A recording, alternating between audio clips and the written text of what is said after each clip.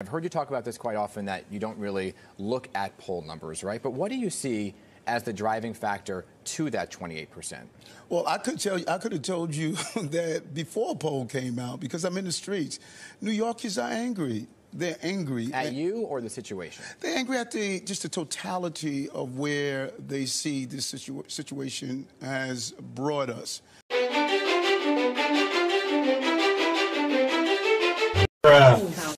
Each migrant will get approximately $12.52 per day to purchase food and baby supplies.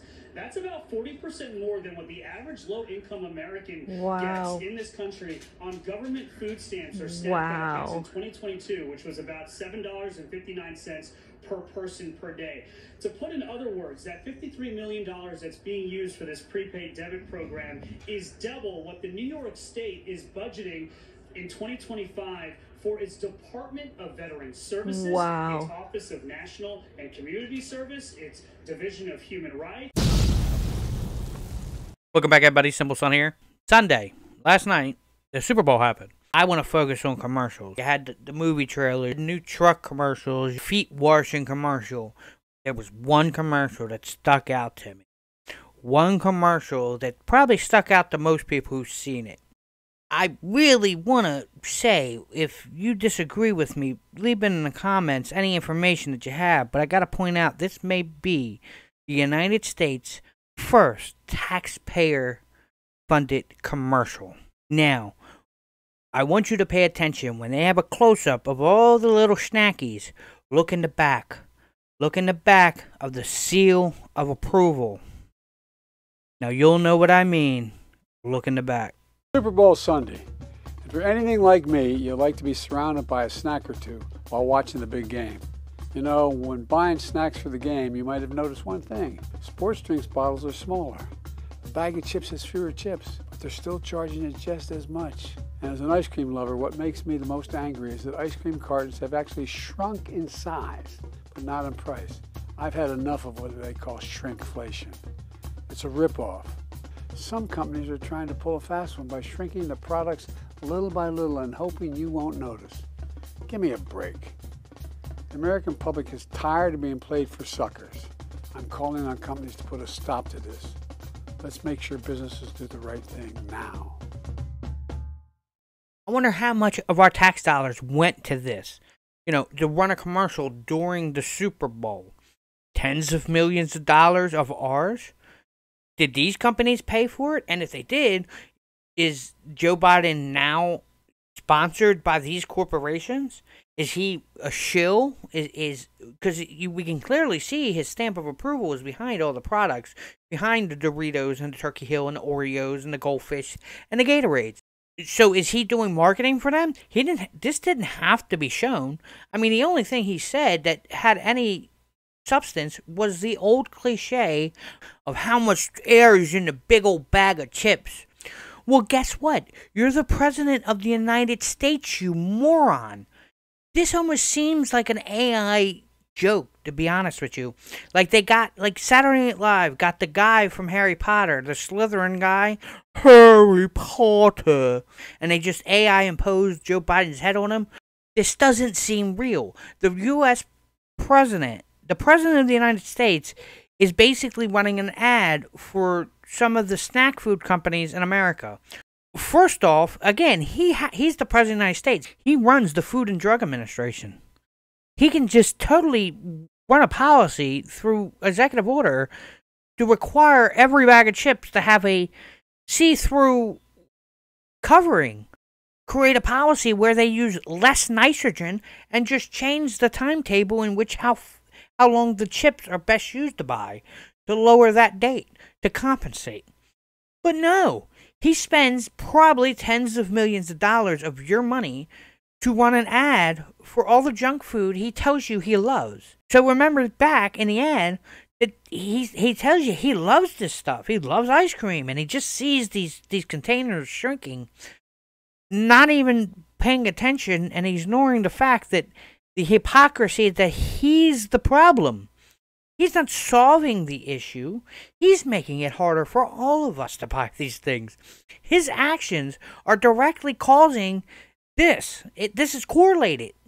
This A happened, B happened, C happened.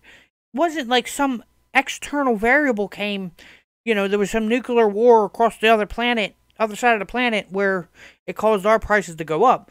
No, these were inactions and actions due to his decisions. Well, at least his administrations, because he probably doesn't even know he's at half the time. Truthfully, he doesn't know. Once my brain goes, I shouldn't be in a leadership role, neither should you, and neither should he. It feels that there should be some questions asked. Who paid for this?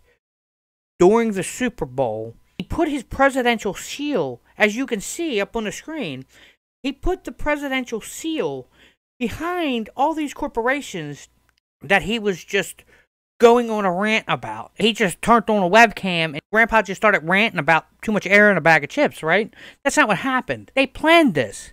This was probably a year in advance. These products were probably chosen specifically for reasons. What happened? Why isn't like Utz potato chips up there?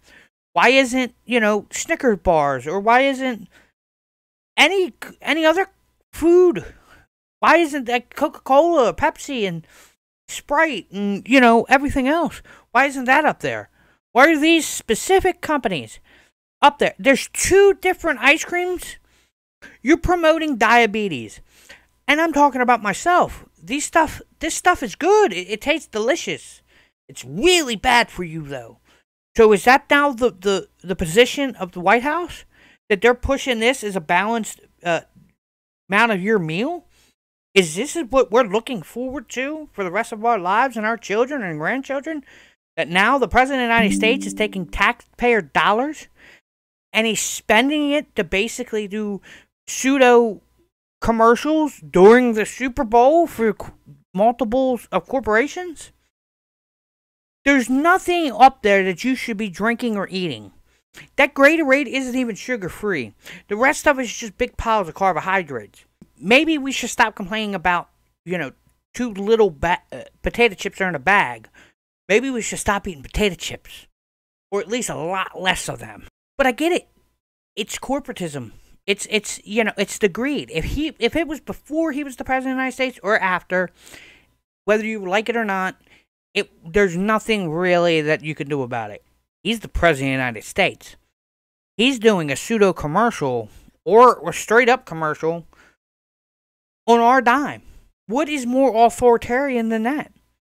He's basically shilling out the corporations in front of our face. Was there any promises made to him or his family after he's the President of the United States if he didn't get direct payment now? Who paid for this in the first place? Are we going to get anything free out of this? Because he got free shit. He got it. What about us? While simultaneously, they give more money to people who come into this country illegally than they give regular Americans. Where's anything for us? And you wonder why people hate the system and the people that run it. Why are they so confused? This is the exact reason why we hate you. There's an exact reason why we don't trust you. There's a reason why you annoy the shit out of us. It's because of this. The President of the United States of the Democratic Party just basically did a tax-funded payer commercial during the Super Bowl. This is the reality that we're facing, ladies and gentlemen. Don't let this be the reality in 2024 and 2025 and 2026 and 2027. We have to make better choices as Americans because guess what? We're all we got. If our identity as Americans fades away, America fades away. All these rights and all these privileges and all these protections that we've had throughout the centuries, they're gone. We just allowed kleptocracy to happen. And we're going to fail as a state. But hopefully, someone in a position of power way higher than mine starts asking questions like I did. Who paid for this? Was there a trade-off somewhere? What is the underlying thing that we shouldn't trust you with? And why in the hell did these companies get chosen and you chose to put the presidential seal right behind them? The seal and all the property that we paid for. This is ours. It belongs to all of us. Every American citizen. It belongs to us. So that's the questions we need to start asking. Who made these decisions? So hopefully these get answered. It probably won't. Welcome to Joe Biden's regime. But either way, I do videos every day. If you enjoy the content, hit the thumbs up, share, subscribe, leave a comment.